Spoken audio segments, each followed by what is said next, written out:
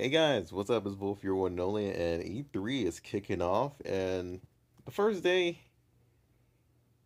eh, it's kind of funny because everybody's counting this as the first day. EA didn't even count; they're just day zero, dude. They don't fucking exist. But yeah, day one was pretty much Microsoft and Bethesda, and not too many games that I'm like extremely hyped about, but some of them actually look interesting and promising. So let's talk about a few of the games that I'm actually interested in. Bleeding Edge actually looks pretty interesting to me. Like I'm actually really looking forward to that because it reminds me like of two older games I used to play that I can't remember the name of for some reason. I don't know why, but it plays exactly. Well, it seems like it plays exactly like one of the games that I really enjoyed, but it got shut down like a long time ago. Let's see. So we also have the Blair Witch, which I was when I was watching the trailer, I was sitting here like, wow, this looks pretty damn familiar. I feel like I've seen this somewhere. Then once it like panned out and showed like the whole forest with the symbol in it, I was like, wait a minute. Is that the Blair Witch? And when it popped up the name, I was just sitting here like, they're making a game of the Blair Witch. It was weird because I was thinking it was like another twist of like an Outlast game, but nope. And sadly, there won't be another Dead, well, Evil Within. So yeah, it feels bad, mate. I just want another Evil Within. Damn it! I want closure. There is no closure because at the end of Evil Within 2, there's so much more. Damn it! And I want closure. But we won't get it this year. They also showed a little bit more of Cyberpunk, which I'm oh boy, I am so excited for Cyberpunk. That's one of the games is actually getting me pretty excited, and I cannot wait. I honestly can't wait because this game is supposed to be having like a lot of stuff in there, man. And they promised us no loading screens. I'm holding them to that. No loading screens. It better happen. And the game that is highest among my list right now that I'm looking forward to is Borderlands 3. Why? Because I have been in love with Borderlands 3 for days on end. I would play the hell out of it. Me and my friend, when we were in high school, would spend. But yeah, I would spend a night over his house and we would play the hell out of Borderlands 1. Or was it 1? No, I think it was 2. Actually, no, it was 1. Then we transferred on to 2. Halo Infinite actually looked like it would be pretty interesting. Even though it was just a cinematic, it wasn't really much of like gameplay or anything like that. But I'm pretty sure we all know how Halo plays. Elden Ring, I don't know what the hell that was. When I first saw its trailer, I was automatically thinking Lord of the Rings. I only got the ring part right. Jedi Fallen Order. That game actually looks pretty damn amazing. I won't even lie.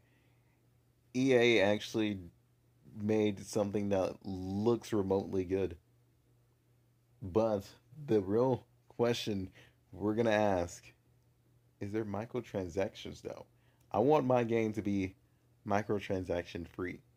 Swear to God, if you treat it like The Sims, put in multiple DLCs, we're throwing hands, EA. Like literally, we're throwing hands. I don't care about Fallout 76. The game's fucking shit. Anywho, then Bethesda came in with Ghostwire Tokyo. That's that's a game that actually just caught my eye because I'm really into like myth and legend type games, and most of them are horror like survival games, and this one's supposed to be a horror survival. I've been looking forward to more horror survival games, and Ghostwire definitely has me interested. I want to try it out.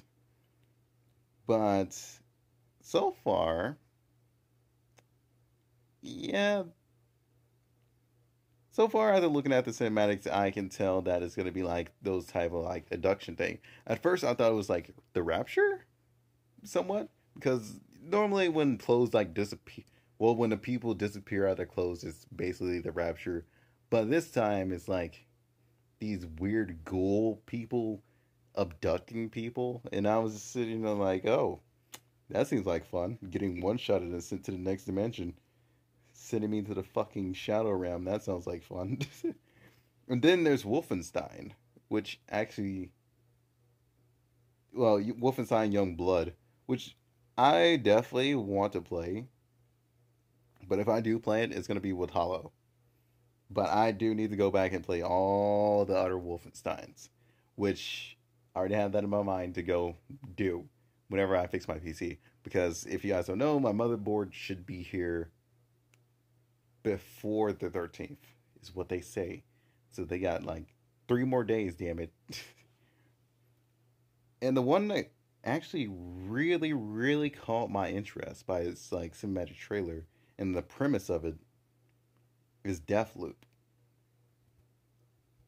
I want to see gameplay. I want to see more because Deathloop sounds really interesting. And when I was on stream, I said it sounded kind of like, well, it kind of reminded you of Mr. and Mrs. Smith. You guys remember that movie? The married couple fight each other all the time. This that kind of gave me the feel, but it also gives you the feel of Happy Death Day. I think that's what it's called. That movie. Yeah, it gave us the feel of those two things combined. But I can't wait to see more on Deathloop. Let's see, more on Ghostwire and Elden Rings, and a little bit more of Halo Infinite. I kind of want to see more gameplay of that too. But those are the major things that by cinematic trailer that has gotten me interested into waiting and waiting for gameplay. But I gotta say, E3 kind of kicked off a little bit. Man, Bethesda showed off a lot of games that I don't have an interest in at all. To be honest, like every last game is just basically stuff I don't play or care about. The only thing that actually interests me was the streaming software stuff, like Scarlet and Orion. Those two things that they were talking about for like faster gameplay and stuff like that, reduced latency and internet connectivity, shit like that. Like I'm actually excited for that. Eh, not too much else got me hyped. The only reason, if you guys are wondering if why I'm not hyped for like Gears of War 5, because I never touched them. I never grew up around like the newer consoles as they were released. I grew up around them like later, you know. So yeah, I never got to like enjoy all the things you got to enjoy. So yeah, we also weren't like filthy rich or anything like that. Still not, but maybe someday I'll go back and play all the Gears of War. We'll just binge play them all whenever they decide to stop releasing them. But dude, I'm fucking excited. I can't wait, man. This is what I like to see, man. E3 showing off new games and shit. Cannot wait. Especially for you, Borderlands 3. Can't wait. Oh boy. In any case, I want to know what you guys are most excited for. That's what I want to know. What are you guys most excited for from this E3? From Bethesda and Microsoft. Because I know a lot of you guys aren't going to have like the same, thoughts as me when it comes to like games. I can definitely see that and know. But I'm looking forward to what. Wait, hold up. Who was it again? I think it was. was someone that was streaming again. I think Square Enix and yeah, Square Enix and Ubisoft are tomorrow. So this should be fun. I just got off work, so I didn't record it any like games or anything like that. So yeah, I've been woke since like 6 a.m. and it's like 10 p.m. now. I'm going to sleep, dude. I didn't even know that E3 was already showing conferences. I missed EA. I'm glad I did because there's nothing to fucking show there or watch there. Just a whole bunch of Sims DLC and shit. So yeah, fuck that. But dude, all right, let's go. Let's see what Square Enix and Ubisoft have. I'm definitely looking forward to Ubisoft showing off some more of that new Ghost Recon. No, that's definitely what I want to see. Hopefully they do it right, and I want to finish Wildlands. My PC was PC was hating playing that game. So yeah, let's hope if I get it, we can actually play it, and I can call up the crew and we can play some of it. But as of right now, let me just get my PC settled, man. I gotta get all that fixed and then build my new PC, which supposed to be like way better, and I'm gonna make that PC into my streaming PC and save me so much. That's a mission.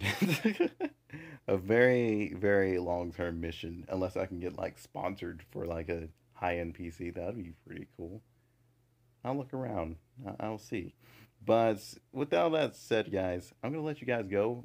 I'm gonna let myself go and go to sleep. Night, night. To dreamland I go.